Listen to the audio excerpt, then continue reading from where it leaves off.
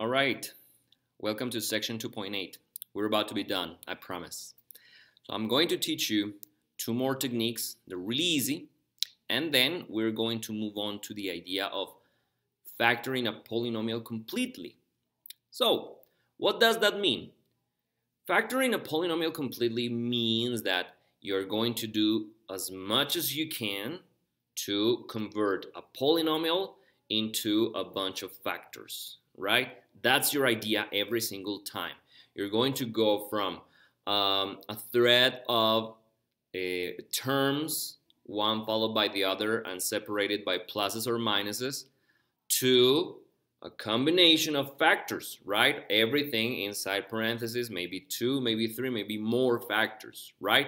That's the whole thing we do with factoring, reversing that process. So let's take a look at these two techniques, but first, again, as usual, I like to do that. I like to go from the multiplication to the polynomial, and then we see how we can go back, all right? Let's first pay attention to this multiplication. You see this term 2x that is being multiplied by this expression, it's a trinomial, and we apply distributive property, and as you do it, you will see how the other terms are generated, all right? That's it. Now, what happens if you have this trinomial, and this trinomial is not any of those cases that we've learned before, right? So what are we gonna do? Okay, so here's a simple thing. All right, we're going to do this.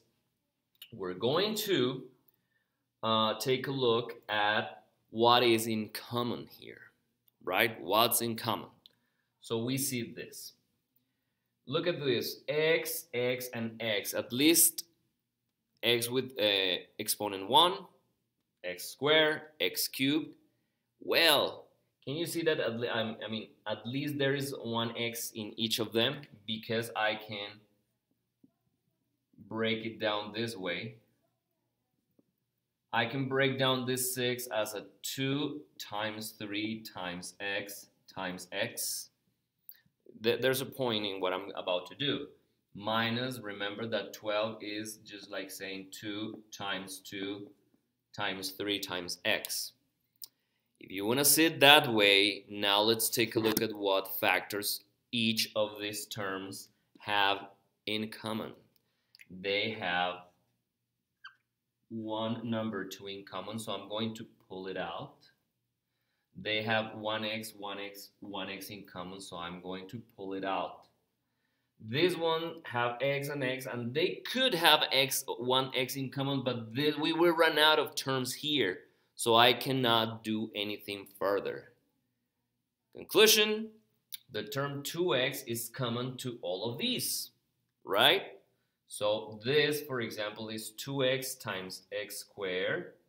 This is 2x times 3x, and this is 2x times 6.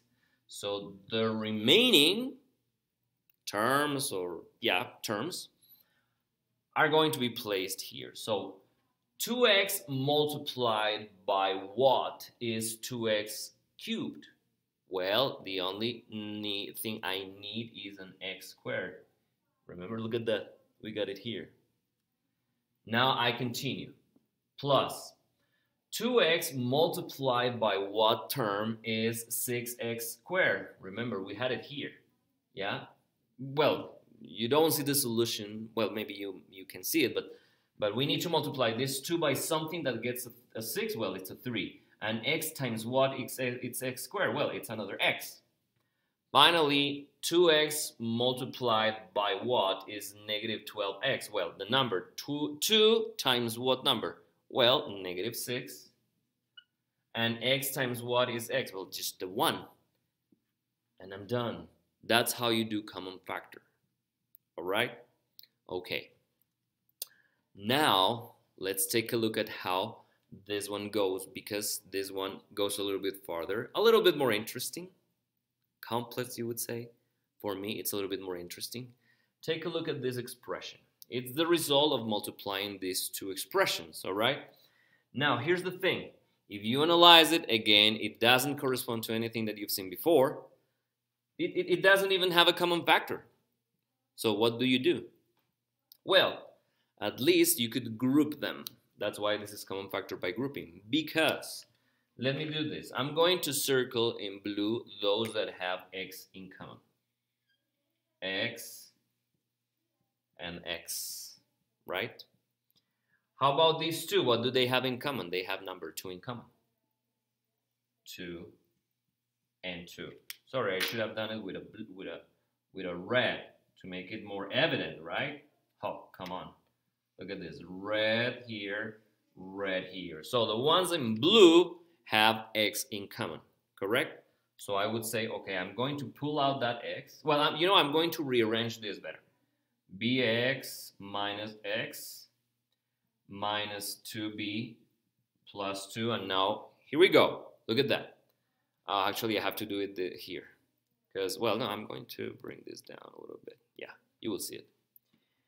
Bx and minus x. Well, I'm going to just focus on this one. So I pull out x times. What has to be multiplied by x to get this? Well, b, right? Minus x times what is x? Well, 1, okay?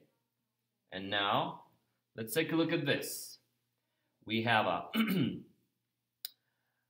a 2 right here and 2 right here, okay?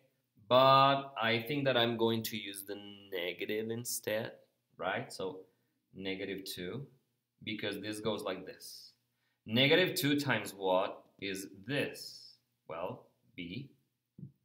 And negative 2 times what is this 2? Well, negative 1, right? Negative 2 times 1 is 2. Okay, am I done? Not yet. I need to get to this point. This is where this thing becomes interesting. Look at this. We have 1 and 2 terms, right? What do these 2 terms have in common?